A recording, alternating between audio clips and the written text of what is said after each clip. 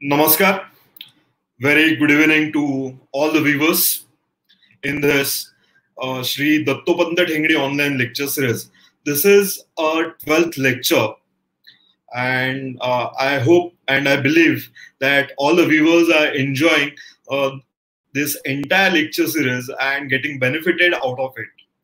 Today, we have a distinguished speaker, eminent lawyer, Mr. Sangram Desai. Who is also a bar council member. I request Advocate Yashodip Deshmukh to introduce our today's speaker. Thank you, Pravartak. Good evening, viewers. Mr. Sangram Desai is member of Bar Council of Maharashtra and Goa.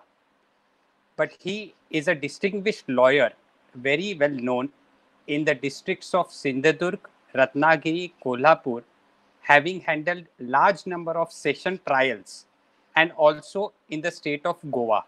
He has also appeared before the Bombay High Court in several matters, and one of the famous matters was the Nando's murder trial, where initially out of the 10 suspects, some 8 were convicted, and he had his role as an advocate in that matter was appreciated by the Honorable Bombay High Court. He has been active in this circuit of delivering lectures, even for the Bar Council conducted lectures and otherwise. We are very thankful to you, sir, for having spared time today, for accepting our invitation to share your knowledge, which comes from actual practice of session matters in different courts of the state of Maharashtra. But before I conclude the introduction of our distinguished speaker, I would also like to make an announcement of a novel event, a game being conducted by the Mumbai Unit of the Adhivakta Parishad. The name of the game is Lossy. Viewers, you can follow our Facebook page for further details of this game. It is basically a housey game meant for lawyers, and that is why the name Lossy, that is law housey. It is a very fun-filled game which gives you an opportunity for academic study and also have fun with the other lawyers who you cannot meet physically today. So over to Pravartak now. Thank you. Thank you, Yashodip. I am aware that all the viewers would love to participate in this game. I believe that Yashodip. And now I request to our distinguished guest speaker to deliver the lecture. Thank you, Pravatak. Thank you very much. First of all, I thank the organizers for giving me an opportunity to share my views on the given subject. My friends, just before we are starting this session, I had a small talk with the organizers, and I was told that the time limit for discussing this subject would be around 30 minutes to 45 minutes. And my friends, considering the subject, dying declaration, I don't feel this is quite adequate time to discuss the subject of dying declaration. But still, I feel that this subject we can divide into 2 parts. The first part is the theoretical part of it, and the second is the practical approach when we are conducting a trial, how to use this section in either ways for the defense or the prosecution. So therefore, we have to divide this subject or this lecture into 2 parts. One is a very theoretical part, which is very important, by the way. Sometimes we just go theoretically and we don't know how to practically apply it. And sometimes we just go very practically, saying that, okay, we have to just falsify a few witnesses and we are done. But at that point of time, we realize the importance of theoretical part of it. So I'll try to touch both the sides of this dying declaration. Now, my friends, this word dying declaration is nowhere defined in the Indian Evidence Act. You will nowhere find a term called as dying declaration. So therefore, what is this dying declaration and where does it come from? My friends, we have to come or we have to go through the provisions of Section 60 of the Indian Evidence Act. And Section 60 of the Indian Evidence Act clearly state that a witness who has seen, heard, or perceived anything has to step in the witness box and state whatever he has seen, heard, or perceived. That is to say that by the provisions of Section 60, the hearsay evidence is barred, is ruled out.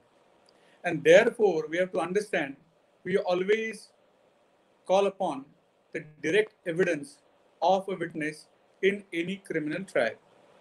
Now, there are only a very few provisions in which a go-by is given to this basic principle of or underlying under Section 60 of the Indian Evidence Act.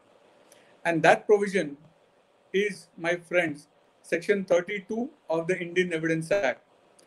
We are dealing here with the provision of Section 32 of the Indian Evidence Act, and more so Section 32 subsection 1. Now, when we say it's a dying declaration, in common parlance, we just understand as if a statement made by a person who is about to die. This is what is understood in common parlance.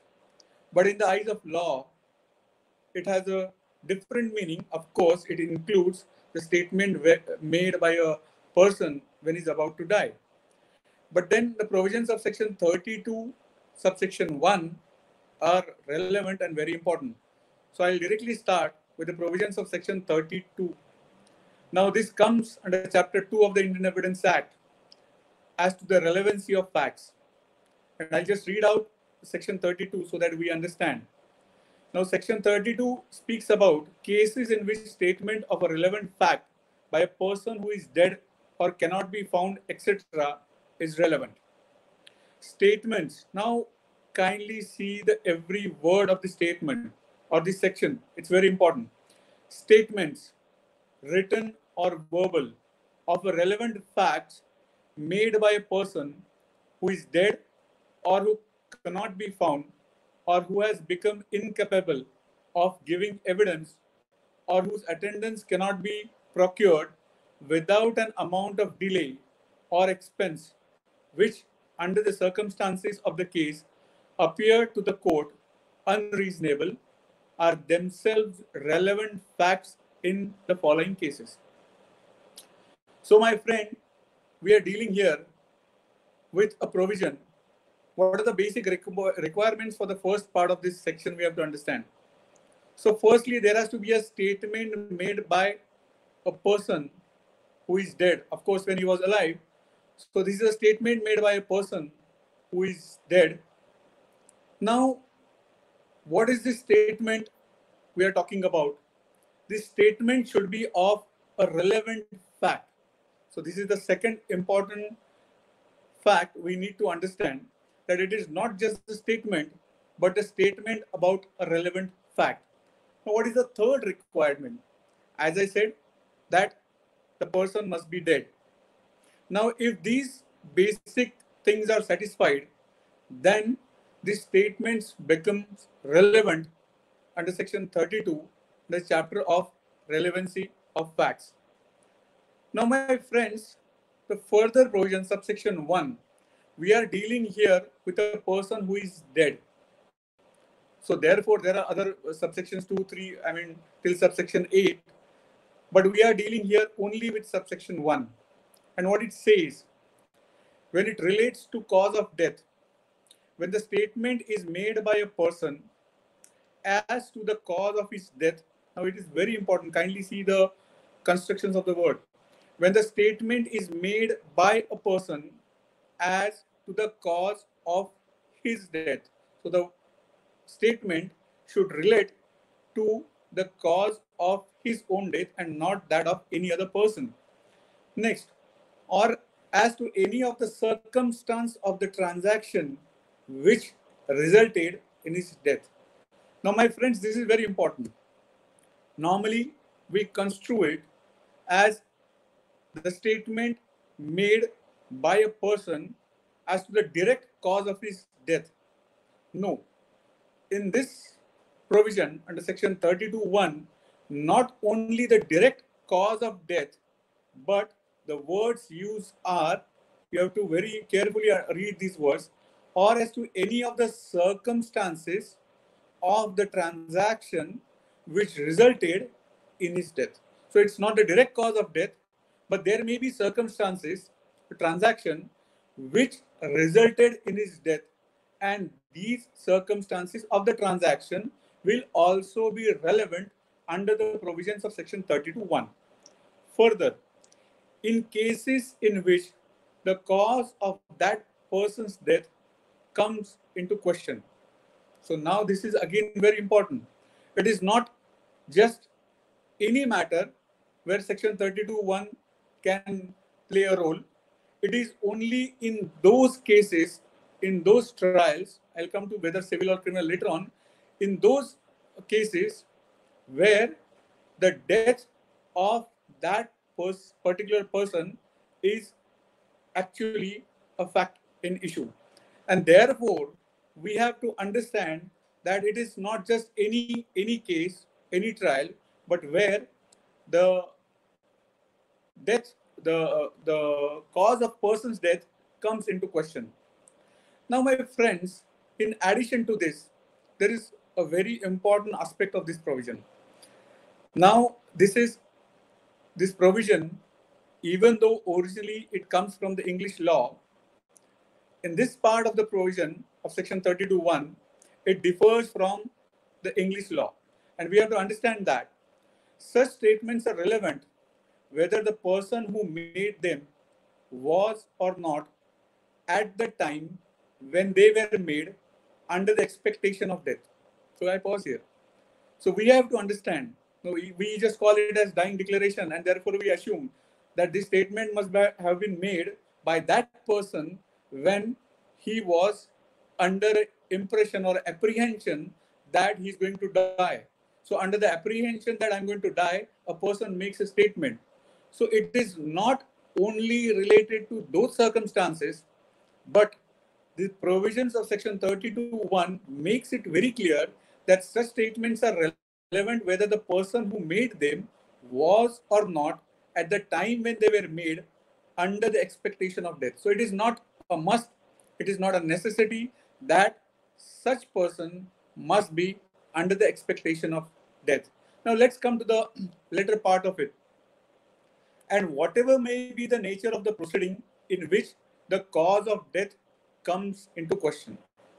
Now, therefore, I said these two things are very important, and that is the basic difference between the Indian law and the English law. The difference between the provisions of section 32(1) of the Indian Evidence Act and that of the English law. Even though originally it comes from there, two basic differences are this. Number one, under the English law, the statement has to be made by a person who is apprehending his death. So therefore, the first requirement under English law is that the person who has made the statement is under the apprehension that he is going to die for whatever reasons. And he has a full knowledge, therefore I use the word apprehension. So he's going to die and he is having a full knowledge that he's going to die. This is number one. Number two, under the English law, the evidence can be given only in cases of homicidal deaths. Now, my friends, as far as Indian law is concerned, or as far as section 32(1) of the Indian Evidence Act is concerned, it need not be a criminal trial, much less a homicidal death. It can be a suicidal death. It can be an accidental death. It can be a civil suit for damages caused on account of a death of a person. So therefore, the scope of section 32(1) compared to the scope of the English law is quite larger, and therefore so many things are included. But the basic thing which is included here is that the person making a statement need not be under the apprehension of death. Now, the reason why I'm saying this is because it is always presumed that the person who is on the deathbed or who is going to die will not make a false statement. And therefore, under this basic assumption that the person will not meet his maker which lies in his mouth, this is the basic principle which we are talking about. Under this basic assumption that he's not going to lie because he's going to die, this provision was based on under the English law. But under the provisions of section 32(1), we have slightly enlarged the scope of giving the evidence. Now here, a particular statement made by a person, even though at that point of time when he made the statement was absolutely not under the apprehension of death, and after some point of time he dies, he passes away, then even though those statements will be relevant and admissible under section 32(1). For example, like in case of dowry deaths, a wife has committed suicide. Her husband is facing trial for offense under section 306. And during her lifetime, there is no time limit as such. During her lifetime, she's speaking to a mother, to a sister, and she's explaining to them what she's facing at home, the assaults, or any sort of cruelty that was made to her, that finally drove her to commit suicide. So therefore, here, such statements also become relevant if they are directly connected to the death of that person. Now, my friends, there's one more aspect which we need to consider, that under the provisions of section 32(1), what should be in question? It is the death of that person which should be the subject matter of that particular trial or the subject matter before the court or the issue before the court. Now let's, for example, say that it is a person A witnesses an incident of murder of person B. Now this is very important. A person A witnesses a murder of person B. Now, therefore, B has already died. The police come and record the statement of A, who is a witness to that incident. The statement is recorded. And thereafter, because of some ailment or an accident, this person A dies or passes away. Now, the question is, the statement of witness A is very important insofar as the murder of person B is concerned, because he's the eyewitness and his statement has already been recorded by police or maybe even the magistrate. The question is whether that statement becomes relevant under the provisions of section 32(1). This is irrelevant statement because this statement was made by that person in regards to death of some other person and not the death of person A. And therefore, we have to fully understand this fact that this statement where the fact of the person who is deposing, whose dying declaration is recorded, if that is the fact or is the issue before the court, then it will be relevant under section 32 of the Indian Evidence Act. Now, my friends, these are the basic ideas of the provisions of or the ingredients of section 32 of the Indian Evidence Act.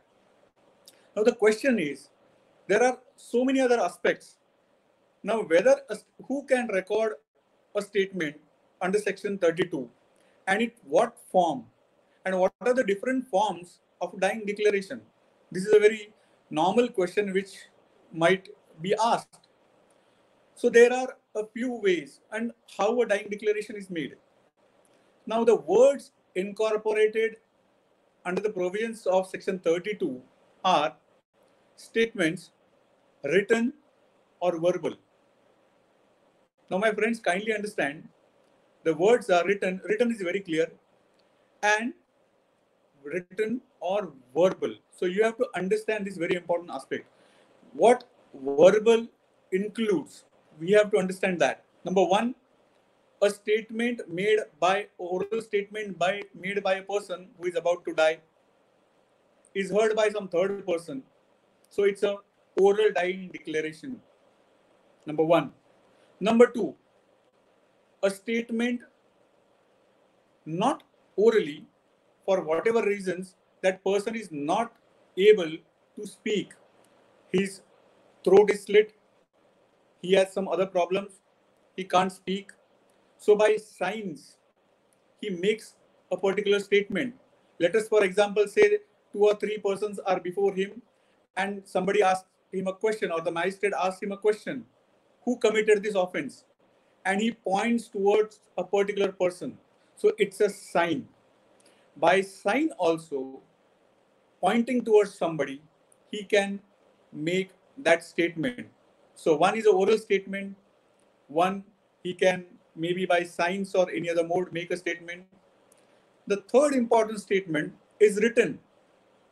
Like before his death, a person writes a suicide note, or as I was giving an example of a wife who committed suicide, she might be father, mother, sister, anybody, or a close friend. Now, all these written statements which show the cause of a death are all relevant under Section 32 of the Indian Evidence Act. So it's oral, it's written, it's by sign. Now, the fourth mode, according to me, is narration. Now, it is as good as making an oral statement, but an oral statement which has been written down, which we normally these days call as dying declarations, which is recorded by a magistrate or sometimes by a police. So what happens in the circumstances, if a person is admitted to a hospital, the police go there, they inquire with him, and if he's in a fit condition, they call the concerned magistrate to record the statement of that person. Now here, a magistrate comes and the witness narrates, or maybe the magistrate asks him some questions, and that is recorded. So it's the oral narration of the facts and being written down by a second person or a scribe. And thereafter, if he's in a condition to sign it, he signs it or puts a thumb impression or maybe nothing of it. So therefore, according to me, these are the 4 ways: oral, then written, by signs, and by narration, that is an oral statement which is written down. So these are the 4 ways in which a dying declaration can be recorded. Now then the question is whether any specific person has the authority to record a dying declaration. Now you will find a catena of judgments, different aspects of the dying declaration. And you will understand one important thing, that there is no such rule or authority as such by which only a particular person can record a dying declaration. Now, in the given circumstances, it may so happen that a person is seriously injured, he's been taken to the hospital, there is no time for calling the police or maybe the magistrate, who is the right person, whose evidence is always given or weightage or importance. There is no time for that. In those circumstances, anybody can record a statement. So just a common man, maybe in the given circumstances, the evidentiary value of that dying declaration is a different thing. But still, any person can record a dying declaration. Even a police officer can record a dying declaration. A doctor can record a dying declaration because he is the person who is in fact there treating that particular person in the given circumstances. And lastly, the most important, he is on the highest pedestal, that is a magistrate who records a statement. And the reason why I'm saying that he is on a higher pedestal is because he has no axe to grind against the accused. And therefore it is assumed, or let's say presumed, that he will be recording the statement of that particular person in an unbiased manner and the true version of what he's stating. So therefore, what I feel is, from the judgments what we will gather is that anybody can record a statement. Now, in every case has its own facts. So I'll come to that later on. This is the first part of it. Now, the question is how a dying declaration is recorded. Now, my friends, there is no pro forma, there is no particular procedure given as to in what format a particular dying declaration can be recorded. We have to understand here, it's a simple logic, it's a matter of common sense. By what we say, recording a dying declaration, we are just recording a statement of a person who is about to die. Therefore, there is no particular format of recording a dying declaration, but there are certain safeguards which we need to understand. And those safeguards are, first of all, if it is recorded by a magistrate, then it is expected that the dying declaration should be recorded in question and answer form. So a magistrate may visit a person in a hospital or wherever he is, and he may ask question. If there are injuries, how are these injuries, how were these injuries caused? Who is the person? Or in what circumstances these injuries were caused to you? All sorts of questions will be asked. But it is preferred that the dying declaration should have a detailed recording of the questions which were asked to that person and the answers which were given by the person. The reason why I'm saying this is because a magistrate may ask a question in a particular context, and maybe the person who is a deponent, who is not in a fit state of mind, may answer that question in a different context. And therefore, in order to understand in what context that particular statement was made or the answer was given, it should be recorded in a question and answer form. It is again not a must. It is not a rule. It is a matter of prudence. It is a rule of prudence that it should be recorded in a question and answer form. Now, the next important aspect which we have to understand, my friends, is that it is not only the question and answer form, but the exact words used by the deceased or the deponent. Now, why I am saying this is because many a times the deponent, they come from a particular background. A witness who is from a rural background will have his own way of expressing things or telling things. The words used, the sentences he makes, the way he speaks. So they have their own ways of it. And in order that the court gets the exact picture of what or exact understanding of what he was trying to say, the words used by the deponent should be, as far as practically possible, be recorded in his own words. Now, my friends, sometimes it so happens that there is a magistrate who doesn't understand Marathi, or he understands Marathi, but he's not able to write Marathi. So he goes there, he asks a question to the particular witness or the deponent. He speaks in Marathi, but as he is not able to write in Marathi, he scribes it in English or Hindi. Now, this translation from Marathi to English or Hindi is the act of the person who is recording, that is the magistrate. So therefore, in these circumstances, when it is not recorded in the actual words of the deponent, in these circumstances, after the statement is recorded, it should be read and explained it over to the deponent in his own language and understanding. And after he says that, yes, whatever you written is right, after its accuracy is confirmed, only then it should be signed. So this is the second aspect which we have to see. In case of a dying declaration recorded by a magistrate, of course, there has to be, definitely, he has to sign the deposition or the statement. But there are circumstances where, let's say, a person is set ablaze and there are burn injuries on his body, or most probably his hands, he's not able to sign. In those circumstances, even the magistrate need not take the signatures or even the thumb impression. So it depends upon the facts and circumstances of each case, whether it has to be signed, whether a thumb impression has to be obtained, or whether without signing or even obtaining the thumb impression, that particular piece of evidence can be held to be admissible or a good evidence. So this is a different aspect. Now there is one more important aspect which we have to understand. The mental condition of the person who is deposing or is making a statement is one very important aspect.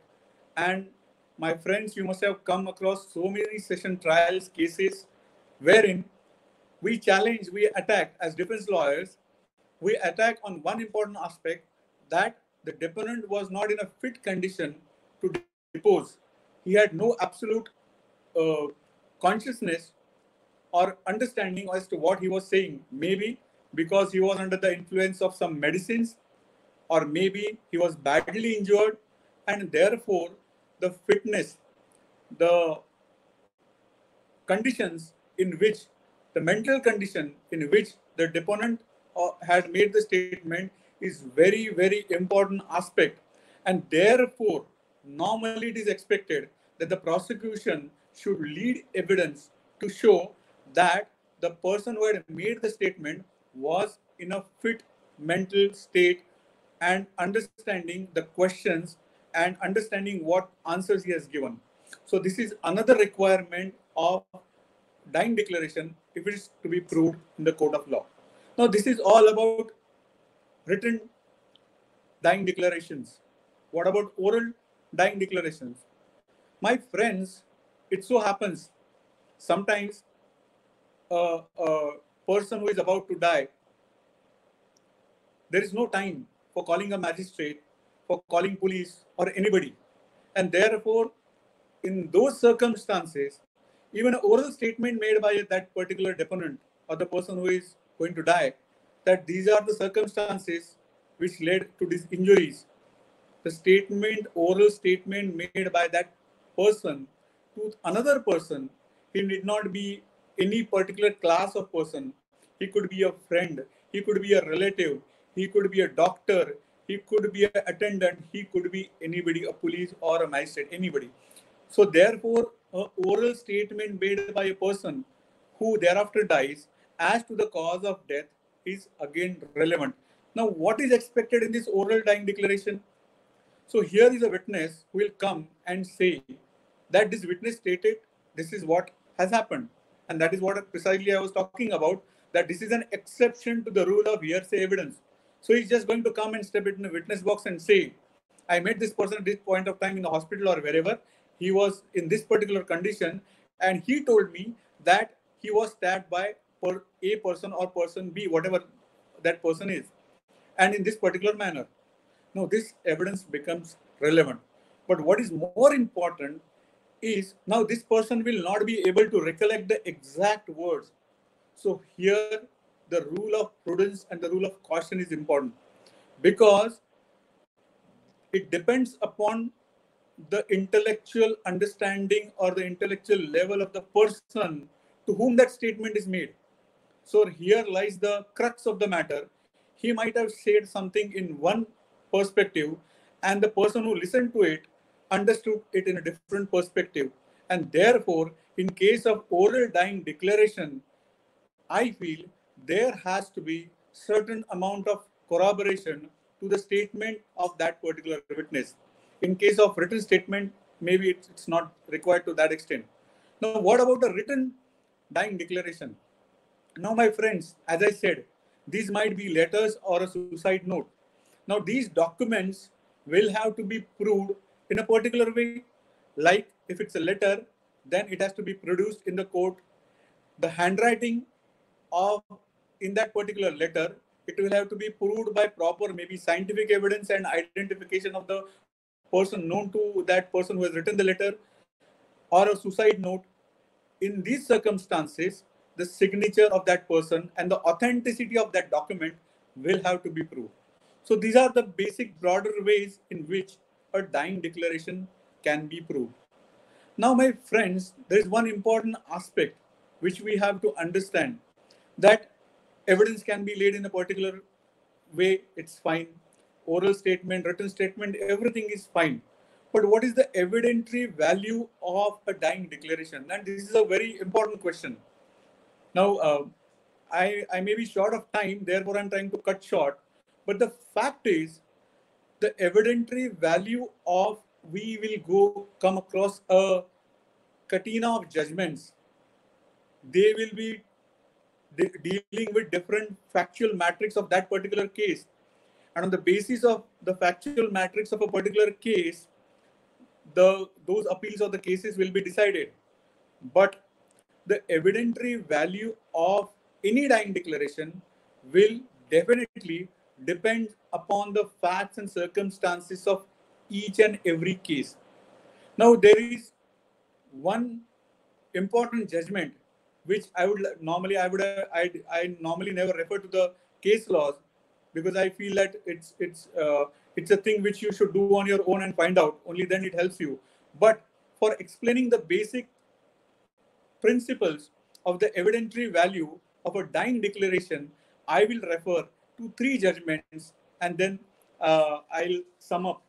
The basic requirement for the proving a dying declaration, a very important case, my friends, you'll have to, and this is Kushal Rao versus State of Bombay, 1957, lawsuits, Supreme Court, 93.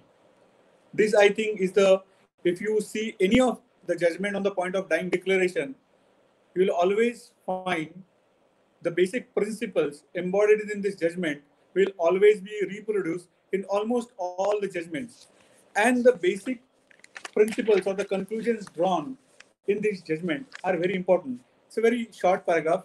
6 points are discussed for the conclusion drawn insofar as the dying declaration is concerned. Now it says in para number 16 of the said judgment, it has been very clearly stated that it cannot be laid down as an absolute rule of law that a dying declaration cannot form the sole basis of conviction unless it is corroborated. So what is the first thing? That dying declaration can be a sole basis of conviction and corroboration is not required. There are certain safeguards which you need to have before relying on the dying declaration. But there is no rule of law which says that you cannot base a conviction solely on a dying declaration. And that's the first principle. Now, the second, that each case must be determined on its own facts, keeping in view the circumstances in which the dying declaration was made. So as I was saying, it is depending upon the factual matrix of the case. For example, let's say if the prosecution is not able to prove that the person was in a fit state of mind, obviously we are not going to rely. And this is a peculiar fact of a peculiar case. And therefore, there cannot be a straitjacket formula for believing or not believing a dying declaration. Now, the third important aspect, that it cannot be laid down as a general proposition that a dying declaration is a weaker kind of evidence than other pieces of evidence. Now, this is again very important. We come across different pieces of different kinds of evidence. So it is said that dying declaration was made, it's kind of basically a hearsay evidence. So we should treat it like hearsay evidence. No. It says that it will be treated like any other kind of evidence. So it will be at par with a oral testimony of a witness. The fourth important aspect, that a dying declaration stands on the same footing as another piece of evidence and has to be judged in the light of surrounding circumstances and with reference to the principles governing the weighing of evidence. This is what I was discussing. Number 5, that a dying declaration which has been recorded by a competent magistrate. This is very important. A dying declaration which has been recorded by a competent magistrate in the proper manner, that is to say, in the form of questions and answers, and far as practicable in the words of the maker of the declaration, stands on much higher footing than a dying declaration which depends upon oral testimony, which may suffer from all the infirmities of human memory and human character. So this is what I was discussing. So if it is recorded by a magistrate in a particular way, then it has a great importance, because there is some sort of guarantee or assurance that there was a person who was not biased towards either of the accused or the complainant or the deponent, and he has just recorded the statement as stated by that particular person, and therefore a great weight has been attached to such statements. The next, that in order to test the reliability of a dying declaration, the court has to keep in view the circumstances like the opportunity of dying man for observation. For example, whether there was a sufficient light in if the crime was committed at night, whether the capacity of the man to remember the facts stated has not been impaired at the time he was making the statement by circumstances beyond his control, that the statement has been consistent throughout. If he had several opportunities of making a dying declaration apart from the official record of it, and the statement has been made at the earliest opportunity and was not the result of tutoring by interested parties. Now, my friends, the last point, point number 6 of this judgment, will open up a Pandora's box for the defense lawyers. Now, how many things have been mentioned? I mean, it's again a matter of common sense. When you are dealing with a dying declaration, what is the defense to be taken? In what way you are going to deal with the dying declaration? All these facts depends upon the circumstances of those particular cases. But then, what is the important fact that you will have to understand?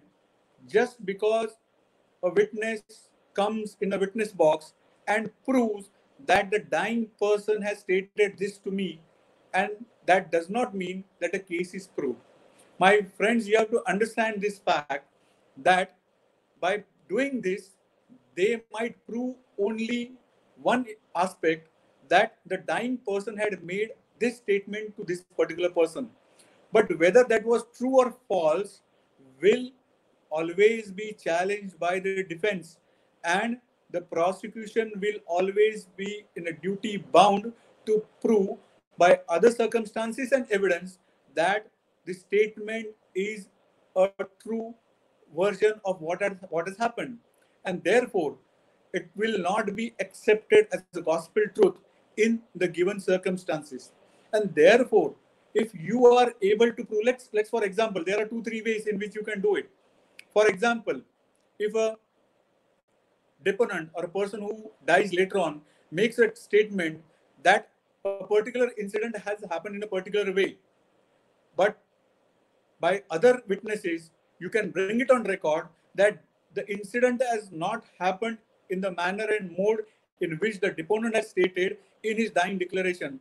Obviously, if there is a contrary evidence, then there will be 2 sets of evidence on one important aspect, and therefore there will be a contradictory evidence on one important aspect, and therefore in these circumstances it will be disbelieved. Or let's for example say that a deponent makes a statement, a full statement, and first part of the statement he comes up with a particular case, and in the last part of the statement he makes a contrary statement. So basically there is an inherent infirmity in the dying declaration itself. So even though if it is proved by the prosecution witnesses, even by the magistrate, when there are basic inherent infirmities in the case, in the dying declaration, then it will absolutely not help the case of prosecution.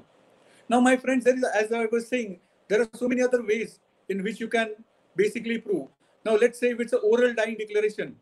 Now, if you are able to prove that the person to whom that particular statement was made was interested witness, not just an interested witness, but is a habitual liar, or from his cross-examination, you point out to the court or you prove to the court that this particular has lied on a very important and a vital aspect, then the testimony of the person to whom this dying declaration was made will not be accepted, and thereby the dying declaration will not be the basis of conviction. You will always have a chance of acquittal. Likewise, there are so many other defenses. You can always cross-examine a medical officer and point out that the particular person was not in a fit state of mind to make a statement. Or nowadays, it so happens that when a witness is admitted, a person or a person who has been assaulted is admitted to a hospital, the first thing that happens is the medical officer asks questions to him. What has happened to you? You normally find it in any medical certificate. So that person gives a reason or explanation for his injuries. So that is the first statement made by that person when he's immediately brought to the hospital, or even before that. So when he's been brought to the hospital, from the place of incident to the hospital, he might be in the ambulance, make a statement to a relative of his. So I have come across so many cases where a person makes a statement when he was brought from the spot of incident to the hospital. Thereafter, the doctor inquires with him to find out the history of the case, and he makes a second statement. Thereafter, the police come, they inquire with him, they record his statement. This is the third statement, and thereafter, if the time permits, circumstances permits, a magistrate is called, and the magistrate records his statement. Not only that, but the magistrate may record not one statement, but maybe two or maybe three statements. So in these circumstances, you will find more than one statements, dying declarations of a person. Now, here in these circumstances, if you are able to point out the contradictions, not the omissions, or even the omissions also, the contradictions, or different versions of the same incident given in these different dying declarations, then you still may be able to convince the court that this is not a reliable piece of evidence. Now, my friends, I'll just conclude this session with one important case. The reason why I keep on saying that there is no straitjacket formula for deciding the evidentiary value of a particular dying declaration is, I'll give a classic example. Now, I'm referring to a very famous case, Sharad Sarda versus State of Maharashtra. This is 1984 lawsuits, Supreme Court 176. Now, if I start reading, I'll take some time. But this is a very important judgment insofar as dying declaration is concerned. And more so, one dying declaration, in how many ways it can be interpreted, or the scope, more specifically, the scope of section 32(1) of the Indian Evidence Act. What comes within the ambit of section 32(1), three judges have decided this. This is a decision of full bench of the Honorable Supreme Court, and it was presided over by Honorable S. Murtaza Fazil Ali, A. Vardarajan, and Honorable Shri Mukherjee. These were the three judges. Now, it will be interesting. I don't have time to read it, but the scope of section 32(1) is discussed in this particular judgment. All the three judges have concurred on one aspect, that this is a case of acquittal, and they have acquitted. But insofar as the scope of section 32(1) is concerned, the first honorable judge, Justice Murtaza Fazil Ali, has observed that the letters written by the deceased to her sister, to her friend, and the statements made by the deceased. She was a wife who committed suicide, and before she died, she had written certain letters to her friends and relatives, and she had spoken over phone in person to her relatives about the harassment that was meted out to her when she was with her husband. So the Honorable Supreme Court was considering the scope of section 32(1), and Justice Fazil Ali observed that these statements, oral as well as written, that those are the letters and the oral statement made to her sister and the relatives, are admissible under the provisions of section 32(1). And more specifically, that is precisely what I was trying to point out. The reference was, or the reference was given to this statement which the statement is made by a person as to the cause of a death or as to any of the circumstances of the transaction which resulted in the death, in case in which the cause of person's death comes into question. So the circumstances of the transaction which resulted in the death.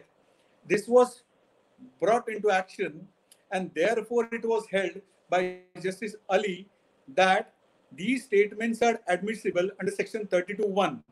Now, my friends, you will also find that in the very same judgment, Justice Varadarajan has absolutely disagreed with Justice Ali and has observed that the statements made by the person to the relatives and the letters do not fall within the scope or the ambit of section 32(1) because according to him, they do not fall within the transaction, the circumstances of the transaction which resulted in her death. And then there is a third judge, Justice Mukherjee, who has observed that I agree with the observations of my brother Judge Justice Ali, but that there is no straitjacket formula. Those will have to be accepted in the given case, in the particular circumstances. They can be accepted and they cannot be accepted.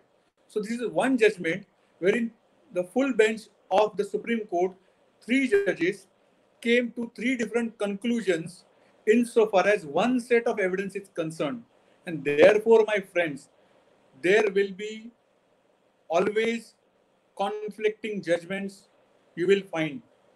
So it is all depending upon the facts and circumstances of a particular case that you will have to prepare a defense or the prosecutor has to lead evidence in a particular way.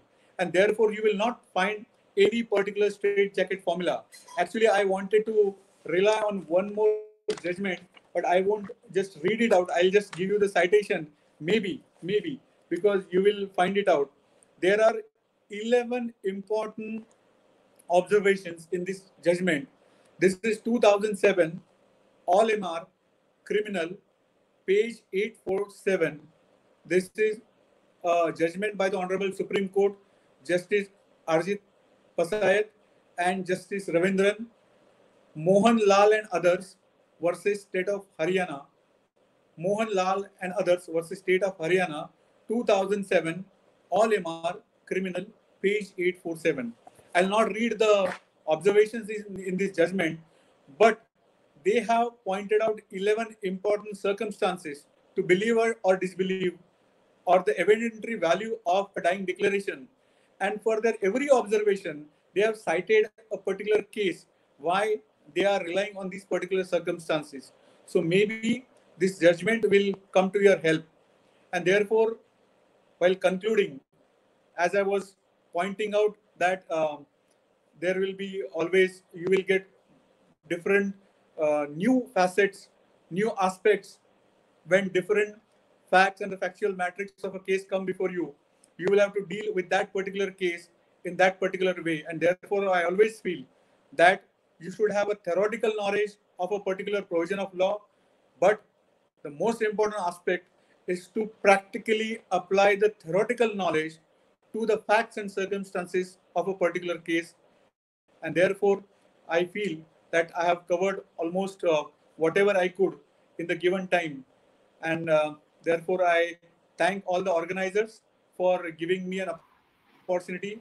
And most important, a very good friend of mine, Advocate Parishad Pandey, who is also instrumental in asking me to come over for this series of lecture. Thank you very much. Before I conclude, an announcement was made just before we started about the new game, which is like Housey. And I feel all of you should participate, because even when they were explaining this new game to me, it is about the different kinds of judgments and on which subject these judgments deal with, or which subjects are these judgments on. So it will be like a quiz.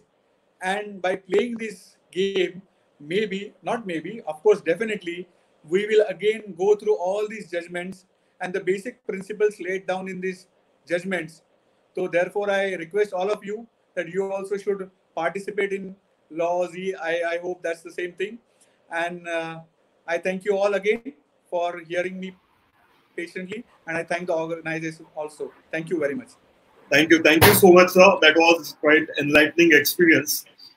Sir, we have a few questions, though we are running out of time, but still, since there are questions, I request you, can we deal with it?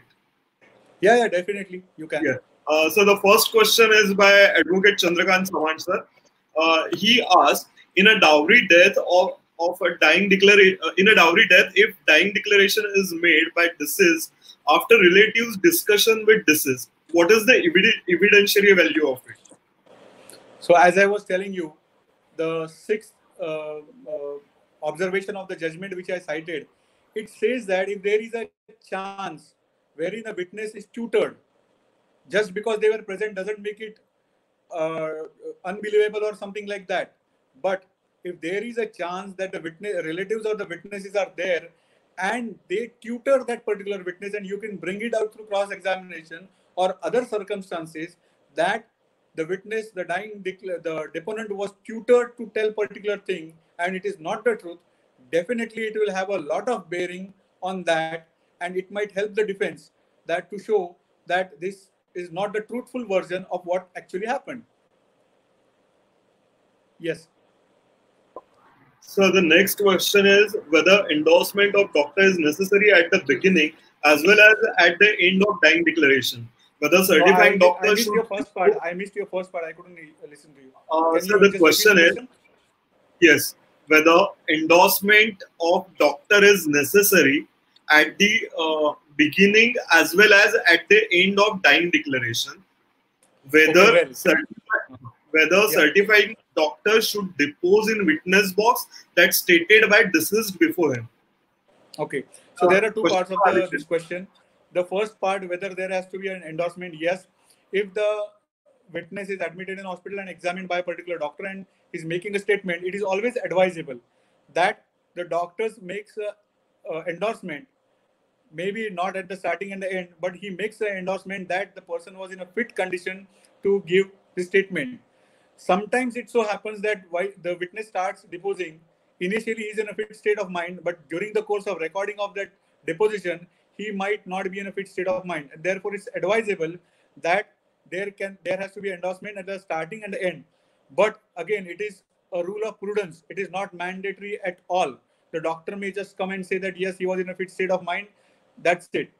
Now, the second part of the question, as I understand, is that whether the doctor should be examined.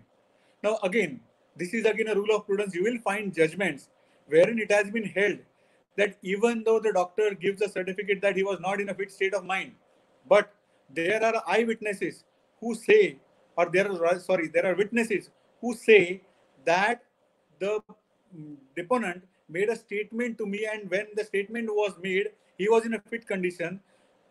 The court has gone to extent to believe those witnesses to whom the statement was made and not the doctor. So therefore, you will have to make all the efforts to show that from the doctors you positively bring out that this person was not in a fit state of mind to depose as stated in the dying declaration. So the next question is by Advocate Amul Joshi. Whether FIR can be considered as a dying declaration if informant dies. Yes, definitely. FIR can be considered as a dying declaration if the deponent dies. It is obviously a statement which will be considered as a, of course. Now there are two things. We are assuming and presuming that the statement which has been made is, of course, if it's an FIR, it will be definitely mentioning about that particular incident. Though at that point of time he was not knowing that he's going to die, but definitely it will be considered as a dying declaration.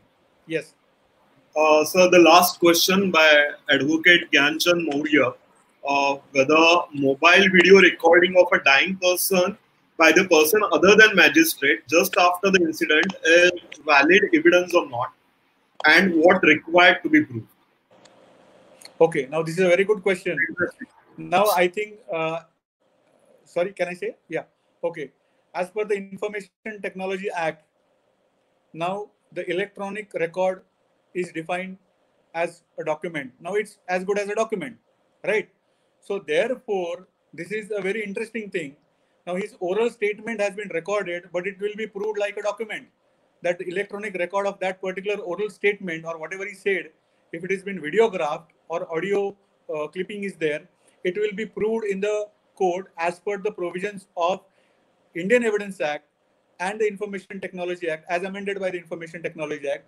And obviously, they will be relevant because, of course, then again, that statement has to be made in which the cause of his death or any circumstances of transaction relating to the cause of his death will have to be mentioned in that video or the audio recording. Then definitely it will be admissible and it will be held as a very good evidence. But the defense always will have a chance in cross-examination to show that it was manipulated. But yes, it can be held as a good piece of evidence. Thank you so much, sir.